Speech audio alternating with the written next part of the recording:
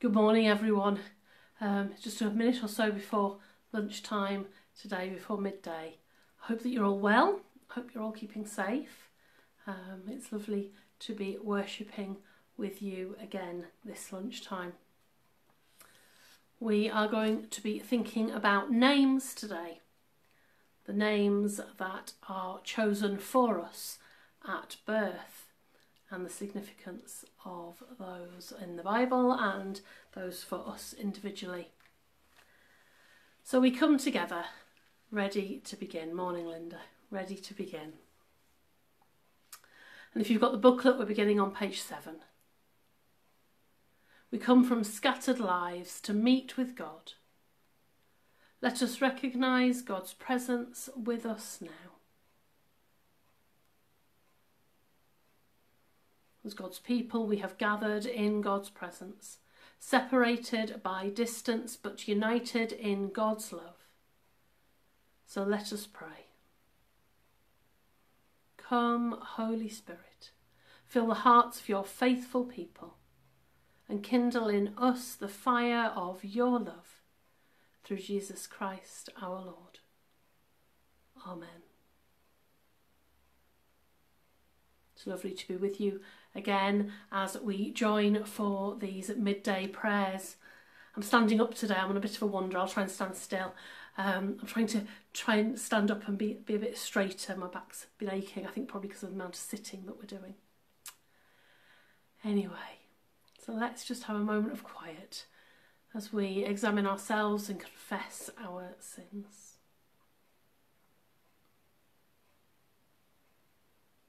We say together, Father, we have sinned against heaven and against you. We are not worthy to be called your children. We turn to you again. Have mercy on us. Bring us back to yourself as those who once were dead, but now have life through Christ our Lord. Amen. May the Father forgive us by the death of the Son, and strengthen us to live in the power of the Spirit all our days. Amen.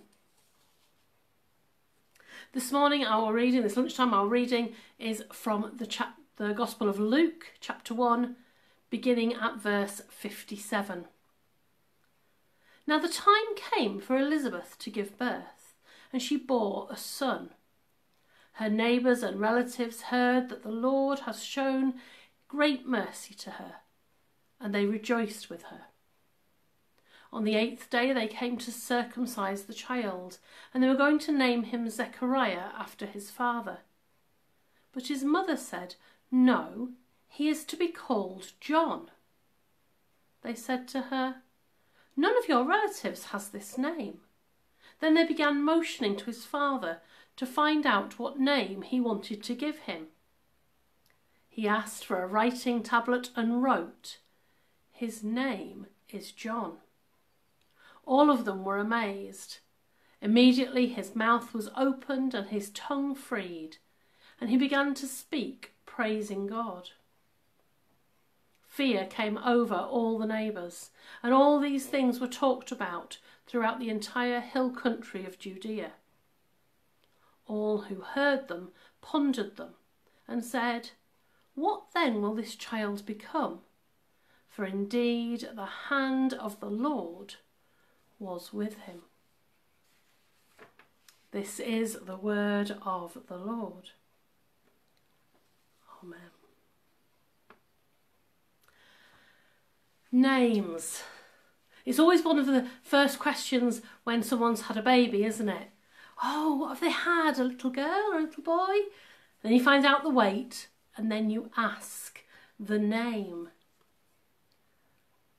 Do you know the origins of your name? Do you know why your parents chose to call you what it was that they called you?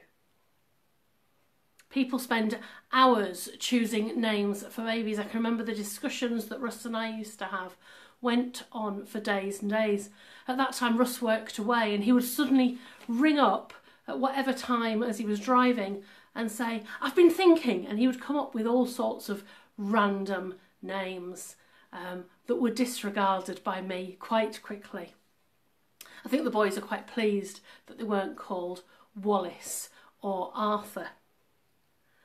But there is a lot of choice and people take their time. But did you know that in the top 10 names in 2019, the boys were Liam, Oliver, Theodore, Declan, Henry, Owen, Finn, Caleb, Emmett and Benjamin.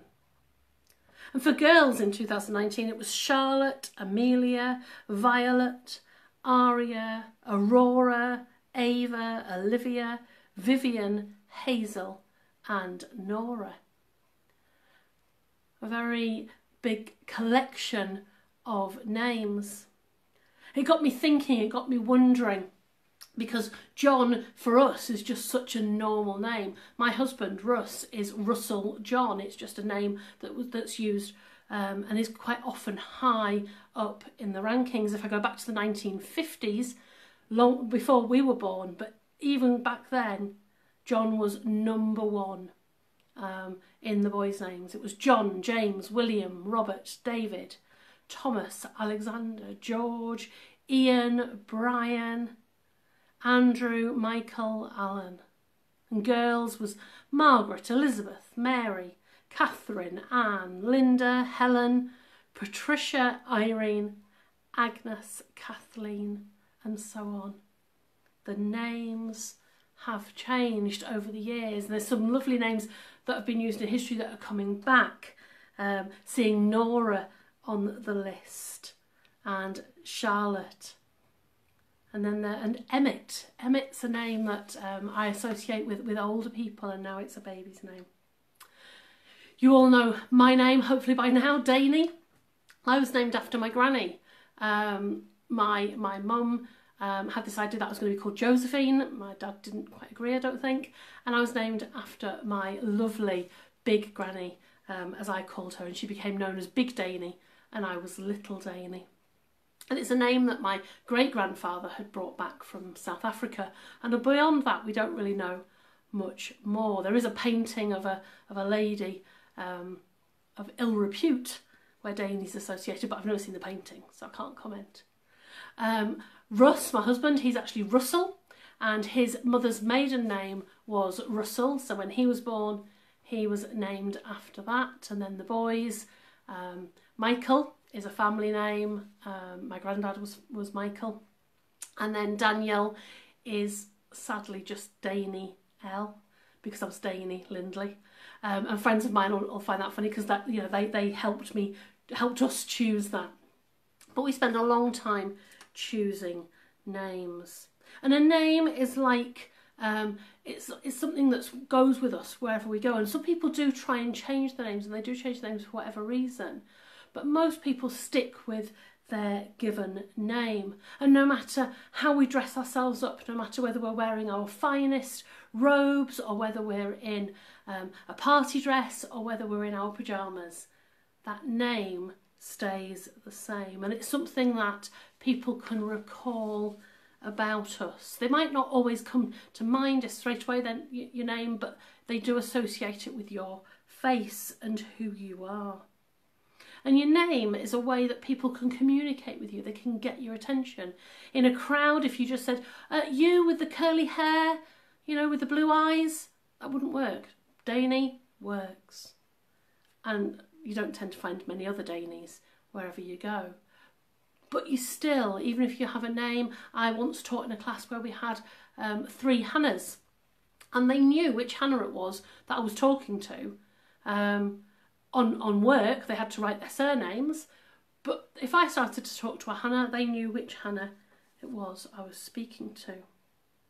And John was the name given to Zechariah and Elizabeth from God, an English form of Johannes, which means Yahweh is gracious.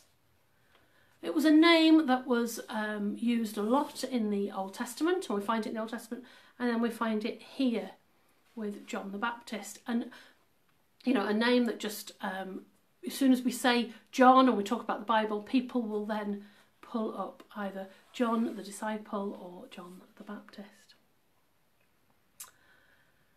Each day hundreds are dying from this virus, and they each have a name that was chosen for them.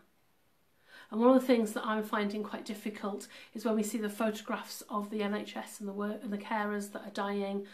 But that's in a way that's good that we're finding it difficult. Just seeing their faces and putting their names next to those faces, because we mustn't lose sight that in all this, the numbers of people that are dying are all individuals. They're all named before God. People's lives like yours and mine have been ended prematurely. Their names are precious, and their names are what will live on and be passed down in history as an auntie or an uncle or a brother or a sister. But the great thing is that we know that we are known by God long before we're born. We know that we are known by God long before we're given a human name. We are known and we are loved unconditionally. Psalm 91 says, "Because he holds fast to me in love, I will deliver him. I will protect him because he knows my name." So as the numbers of the dead continue to rise, let us not forget that each of them is known by name. And behind that name is a whole life and a whole story. And we mustn't lose sight of that as time goes on and as we grieve the loss of these people. Amen.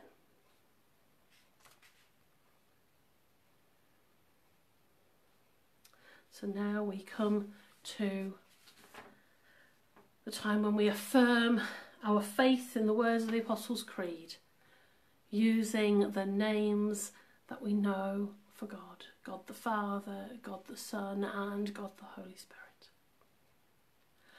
I believe in God the Father Almighty, creator of heaven and earth. I believe in Jesus Christ, his only Son, our Lord, who was conceived by the Holy Spirit, born of the Virgin Mary, suffered under Pontius Pilate, was crucified, died, and was buried. He descended to the dead. On the third day he rose again. He ascended into heaven. He is seated at the right hand of the Father, and he will come to judge the living and the dead. I believe in the Holy Spirit, the Holy Catholic Church, the communion of saints, the forgiveness of sins, the resurrection of the body, and the life everlasting. Amen. So now we come to our time of prayer. And I'm going to use prayers again from the Christian Aid website and using their prayer for medical workers everywhere, as it's Thursday and we'll be out with many of you clapping for the carers at 8 o'clock. Restoring and healing God. Thank you for all carers and medical workers everywhere, embodying sacrificial love in these challenging times, putting the welfare of others before their own, staying away from their family and loved ones, comforting the concerned and bereaved, reassuring the anxious and vulnerable, working to heal and restore people who are ill. Be their guide, strength, wisdom and hope. We pray for those in authority to do right by them, for proper protective equipment to be provided, for their dedication to be met with much gratitude and appreciation when they return home exhausted. And we pray for medical workers around the world, where resources and protective equipment are always in short supply. Not now, but always. May these extraordinary times lead to deep and necessary changes in how our world works, resulting in a genuine effort to address the profound injustice of life expectancy being determined by geography, to awaken us all to the reality of how connected we all are, and to work together to create the community and the world we all want to be part of. So help us, God. Amen.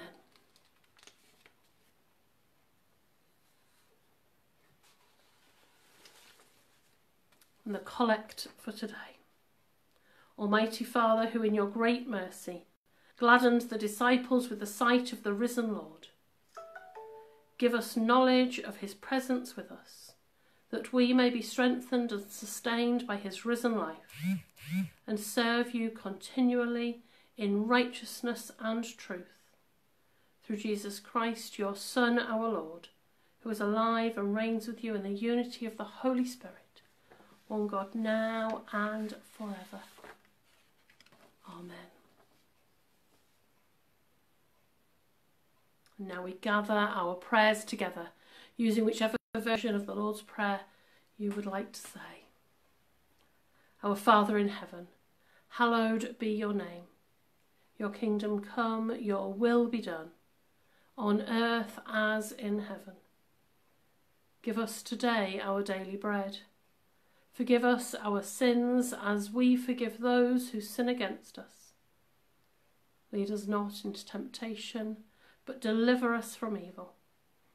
For the kingdom, the power and the glory are yours, now and forever. Amen.